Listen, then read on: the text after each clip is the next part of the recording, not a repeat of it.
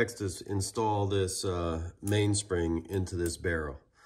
But what I thought I'd do first is explain a little bit about this clock that we're working on, because it's got some unusual components. One is it's got a remontoire, which means that it exhibits periodic motion. So you can see what happens as the mainspring goes, a part of this clock, these gears will lift up. And when those lift up, that is what is going to give motion to the escape wheel. And you can see that it'll tick down. And over a period of time, once this ticks all the way down,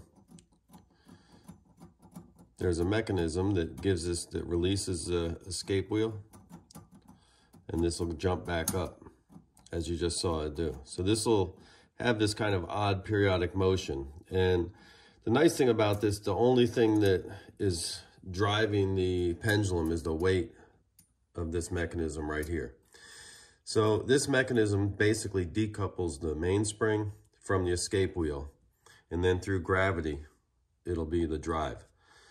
So it's not as accurate a clock. You wouldn't build a very accurate regulator with that at all, but it'll give an interesting motion to this skeleton clock.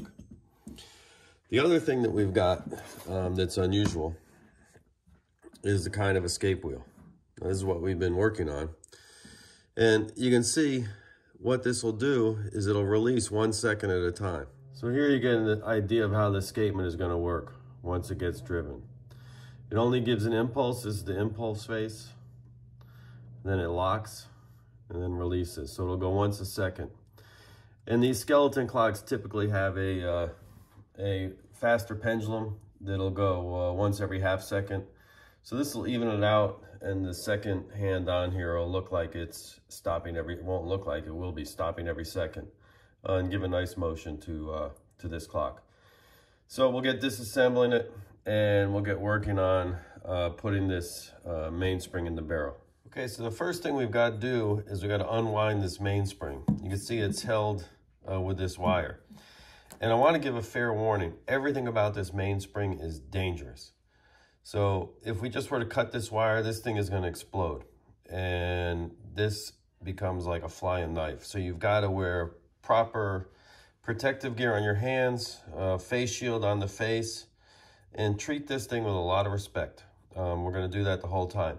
This skeleton clock has a very strong mainspring. A typical mainspring for a skeleton clock might be 2/3 this size or half this size. So this has got a lot of power in it. We're going to treat this with a lot of respect, so we'll take it slow. All right, so what I do is I'll put this spring is underneath these old towels. Cut some holes in it, expose the wire, then put on protective gear, cut this wire, and it should unravel under the safety of this towel, absorb all the energy.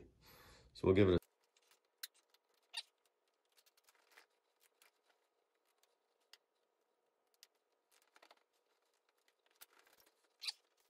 So what I've got here is I've got the spring mounted on the arbor, and there's a little hook in there, and you got to make sure you've got the spring going the right way.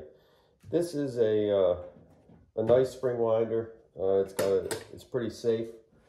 I've got a spring winder that I don't mind using for small springs that I built myself, but with the power of this spring, I didn't want to risk it. So we'll give it a go with what we have here. First thing, it's good to get some WD-40 on this spring.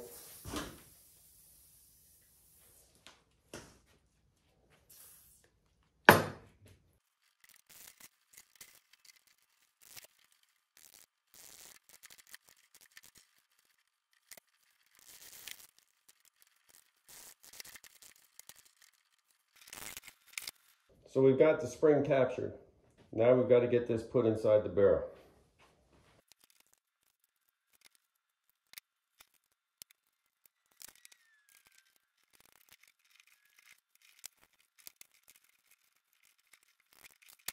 So you can see why I don't like that operation.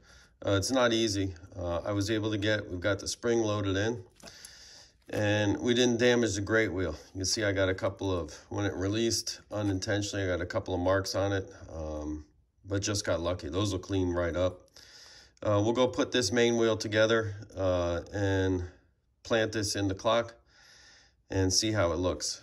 But again, I hope everyone sees you got to treat these springs with a lot of respect because they can bite you and they can be dangerous. Okay, so let's take a look at what we have here. And we're starting to see how this clock will work. So what I can do, we don't have a ratchet on here yet. So I've got to manually hold everything. I can put a little bit of tension on that mainspring. And you see that it'll lift up. Then as the clock ticks, you can start to see the motion of what this clock will have. You can see it slowly walking down. It'll hit a release and come back up. So it looks like it's good. Next thing I gotta do, I've gotta make this ratchet, make the pendulum, and then we should have a clock. Still a lot of work to go, but we're making progress.